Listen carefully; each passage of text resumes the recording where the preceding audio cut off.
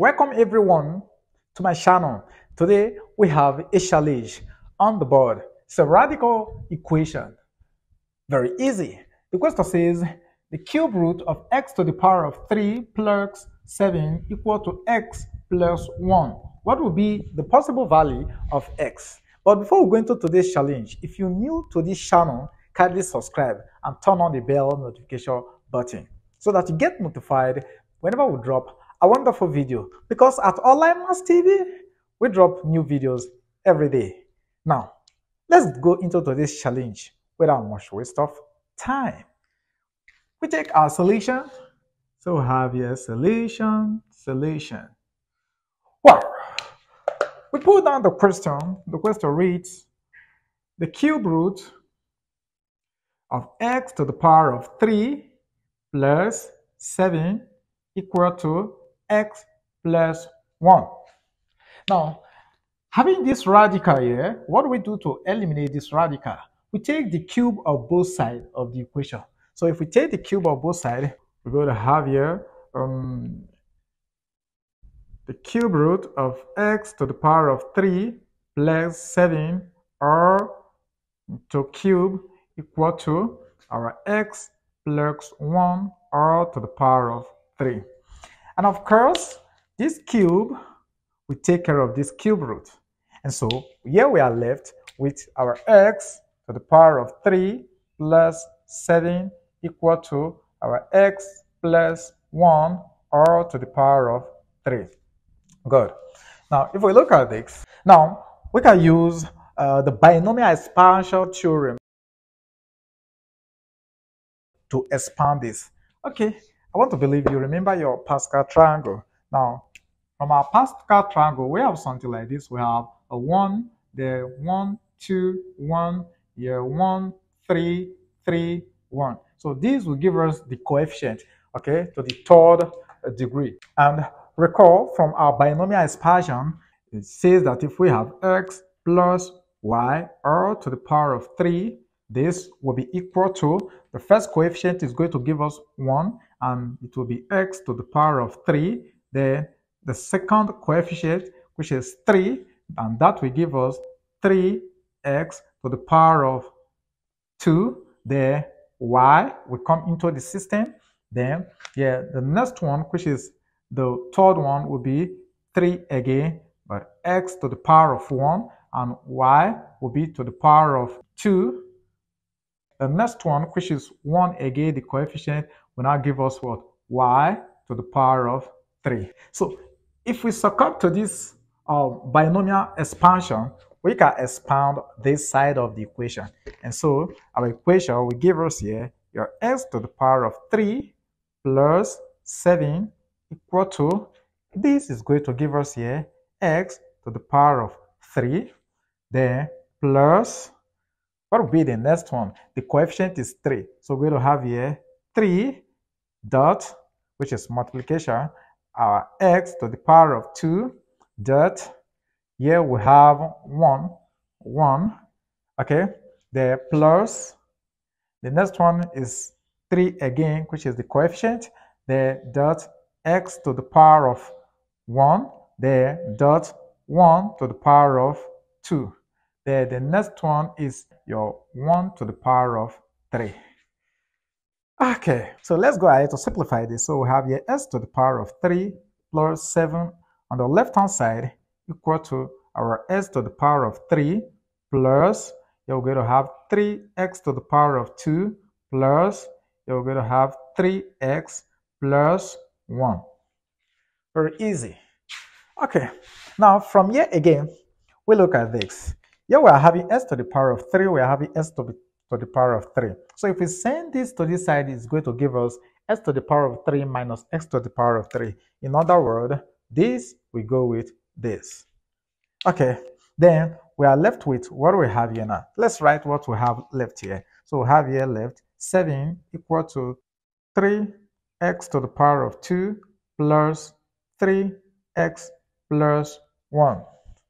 We calculate our items here now, okay? So if we rearrange, this will implies your 3x to the power of 2 plus your 3x plus 1 minus 7 equal to 0. Let's continue on this other side of the bird. Okay, so let's continue.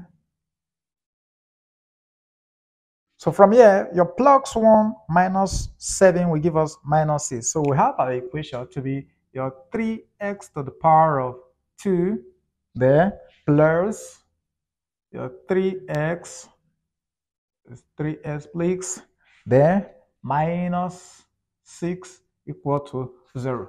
Of course, this is a quadratic equation, but before we look at it quadratically, you discover 3 is common here, 3 is common here, 3 is common here. So we can divide through by 3. And if we divide through by 3, we're going to have this to be x to the power of 2 plus x minus 2 equal to 0. Now we can solve quadratically. We can use the factorization method to solve this. Using the factorization method to solve this, we look for two numbers that when added will give us plus x, then when multiplied together to give us minus 2.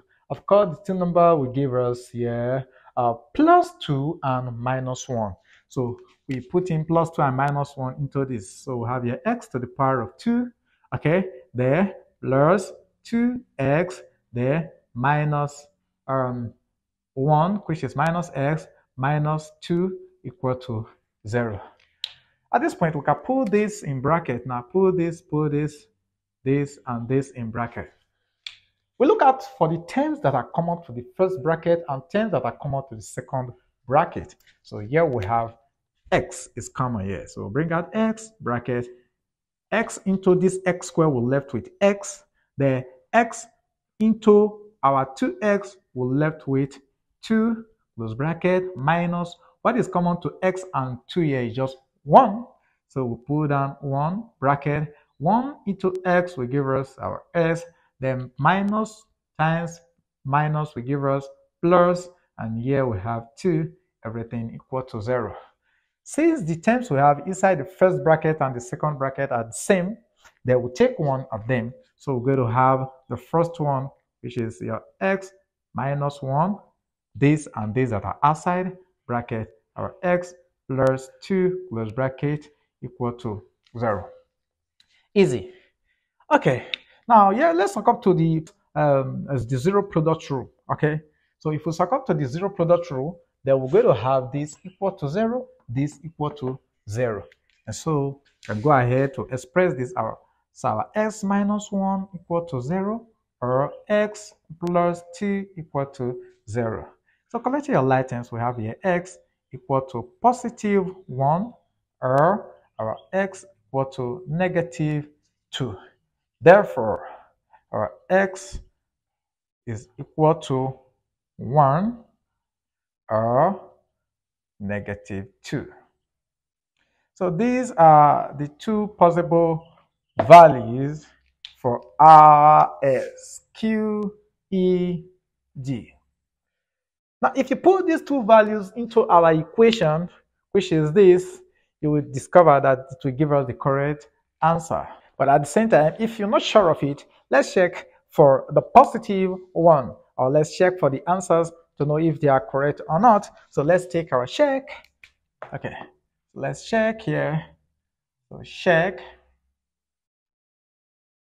All right, so let's put down our equation. The equation is the cube root of x to the power of 3 plus 7 equal to x plus 1. So we take case 1 when x, we have x equal to 1. So wherever we see s, let's put in 1 there. So we're going to have here to be the cube root of your 1 to the power of 3 plus 7 equal to 1 plus 1. 1 to the power of 3 will give us 1. So we have here cube root of 1 plus 7 equal to 2. So the inside will give us here cube root of 8 equal to 2. What is the cube root of 8? Is 2, which is equals to 2. So it shows that the first one is correct. But let's check the negative. If it is correct, so for case 2, so our case 2, So we have x equal to minus 2. So let's put down our equation again. The s to the power of 3 plus 7 equal to s plus 1. So we have here the cube root of minus 2 all to the power of 3 plus 7 equal to minus 2 plus 1. So we have the cube root again of the minus 2 to the power of 3 will give us minus 8 plus 7. Okay, then this is equal to what we have here is going to give us a minus 1. So minus 8 plus 7 will give us here the cube root of minus 1, which is equals to minus 1. The cube root of minus 1 will give us minus 1. So we're going to have this minus 1 equal to minus 1. So this is also correct. Okay, so we have checked from the two roots we got from the solution to be correct. Okay, so if you have learned something good from this simple challenge, give the video a thumbs up. Do not forget to share with family and friends, members who need this knowledge. If you've not subscribed, do well to subscribe, because at Online Maths TV, we drop new videos every day for your learning, for your fun. Okay, remember, I love you so much, and all of us at Online Maths TV love you so much. My name remains Jigs Animal. I guess your best tutor. Bye for now.